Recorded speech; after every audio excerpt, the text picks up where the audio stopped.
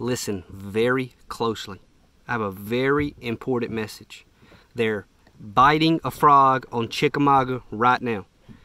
No, not in hydrilla. No, not schooling fish and the edge of hydrilla, which is normally where I catch them on a frog. Up in the bushes, my favorite way to fish, period. Like, I don't think there's anything else except for whatever I'm catching on next week. That's my favorite way to fish than skipping a frog under bushes. It's so satisfying. Hunter's out here with me. She's not buying it. She thinks they're not biting a frog under bushes.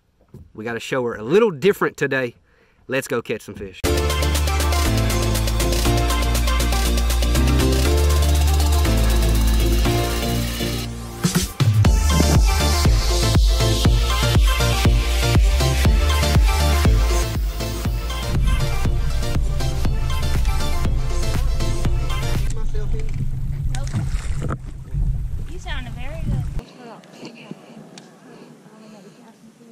You listen here, buddy. You listen here. I believe in you. It's August. Nobody else believes in you in the middle of the day, but I do. Okay? So you get over there and you get me one and bring him back.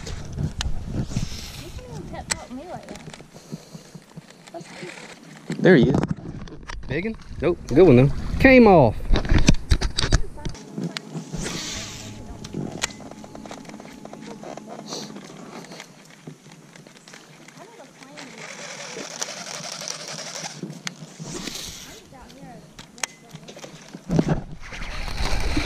That's a dang long one. Dang.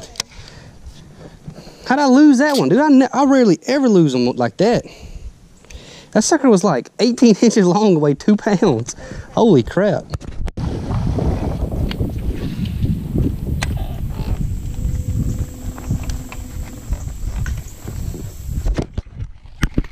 Well, that one's daggum chomped it the way they're supposed to chomp it. Whoosh. I heard him bite that sucker.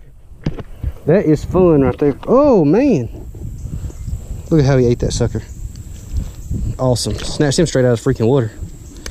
You never know what it's going to be back there. Nice one. My way of catching them. Okay, so one of the things that I hate about fishing heavy cover with a frog overhangs is, I don't know if y'all can see that, but there's a rip in the frog right there beside the mouth.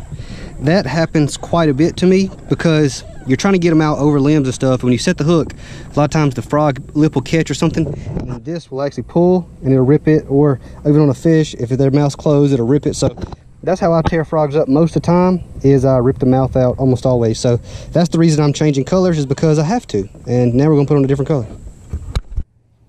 Frog box looking a little weak actually. I don't got many in there. Look at that, that's the only one I got. That's not a Spro in here.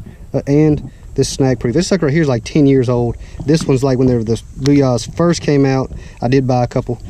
You can see these are there's baby powder on the frogs. What that does is it just keeps the legs a little not so sticky. They don't get gummed up like everybody knows how they do sometimes. So let me know, what color would you be throwing right now? So if I had to pick a least favorite color frog, it's got to be this one. I do not like the nasty shad very much. I don't really know why, just never really even thrown it, just didn't like the way it looks. So let's throw it.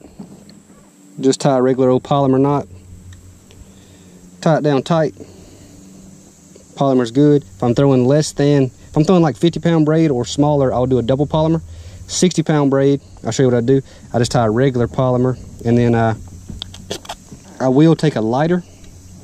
I hate I use that much. Hate to waste that much braid, but sometimes you got to. See if I can dig a lighter out. There it is. Maybe I should start smoking just so I have a lighter handy all the time. And I'll burn that to where it's got a little bit of a, see, it's got the burn spot on the end. What that does, it keeps the braid from fraying. And when it don't fray, because sometimes the braid will fray and get down into the knot and make the knot weaker. So when you burn it, it keeps these together and just makes your knot stay stronger for longer. So, Hunter says she knew where the fish were setting up, so she drove us to a spot, and I just caught this long sucker, super long. I watched it swim under the bush, and I slowed it down a little bit and ate it, but I did not have the camera on. I apologize. It's on now.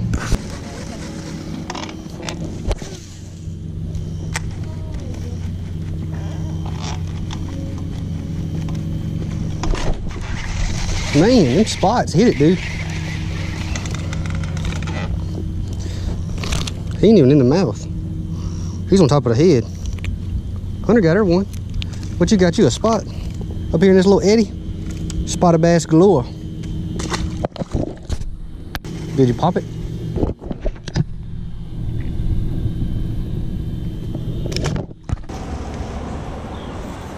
Skip that sucker, man.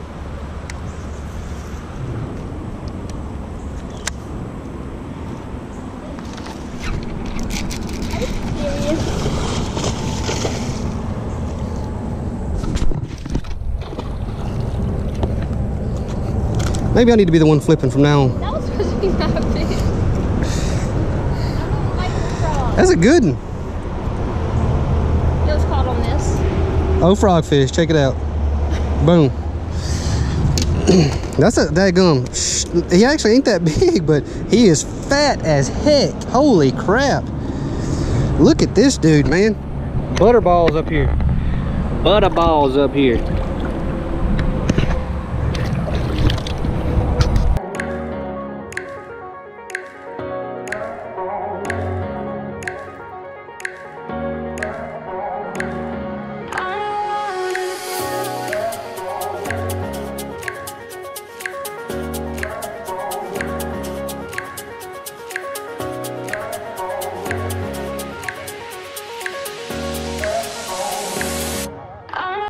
All right, Hunter, let us know what happened today.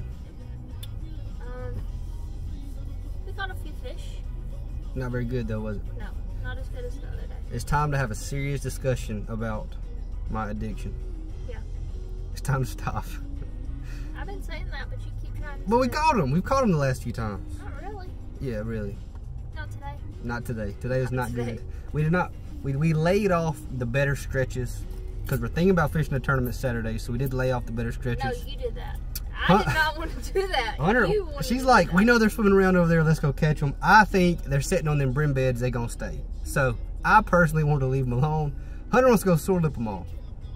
Next time you see me and possibly Hunter, we ain't gonna be up a river. We're gonna be down dragging to some hydrilla, not catching anything. So that's the plan for next time we go fishing. The plan is not to catch anything. The plan is to catch in hydrilla. No. How do you want to fish? How do you want to fish? I just want to catch them. I don't care how. We're gonna throw a drop shot in matted hydrilla. That's the plan for next time. We're gonna use a 2-ounce weight on a drop shot, flip it in the matted hydrilla, 6-pound test, and catch some 8-pounders. Yeah. So I won't. I bet we'll be skipping dogs.